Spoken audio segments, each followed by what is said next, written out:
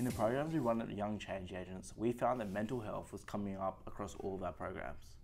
In the Mission Australia survey, 42% of students reported that mental health was their biggest concern. From 142 students that participated in our design thinking challenges, we chose 5 teams to take their ideas to the next level. With the help of Makerspace, MuruD, and Unboxed, we tried to help these kids across a 3-day program to take their mental health ideas to the next level. We grabbed a bunch of young mentors to help bring these products to life. Day 1 involved business plans and validation.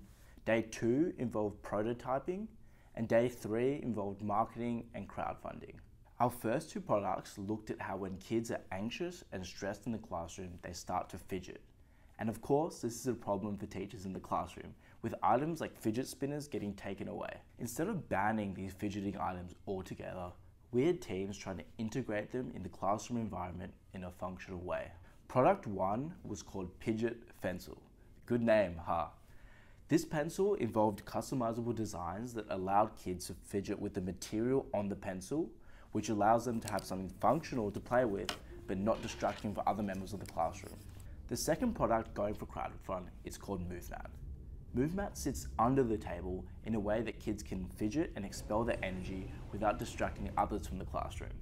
It's a pretty cool design, and the aim for MoveMat in the crowdfund is for people to get a class set so that everyone in the class can fidget distraction-free.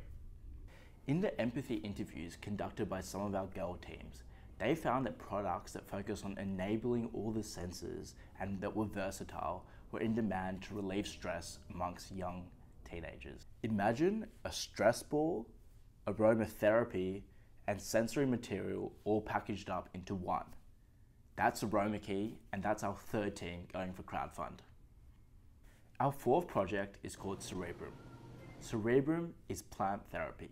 With the Cerebrum project, the aim is to give someone else a plant with a customizable pot with a whiteboard on it to remind them to look after both the plant and themselves.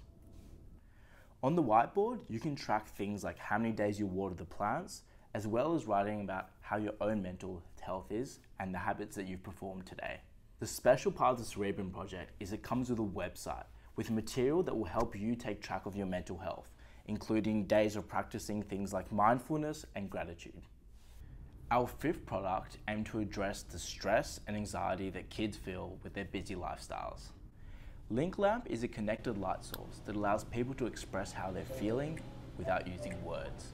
These projects are now crowdfunding on StartSomeGood. You can also find them on youngchangeagents.com. We'd love your help in supporting these projects.